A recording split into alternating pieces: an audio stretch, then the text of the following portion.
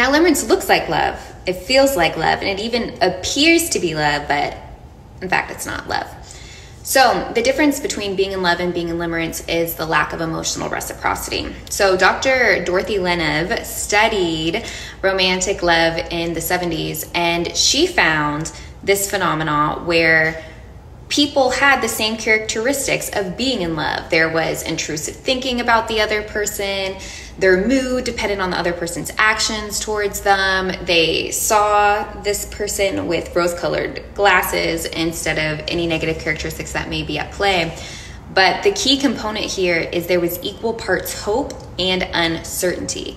And the hope was for emotional reciprocity. Time together, sex didn't even matter as much, but if there was some opening of an emotional reciprocal, that fed the limerence. So I ask, have you been in love or have you been in limerence?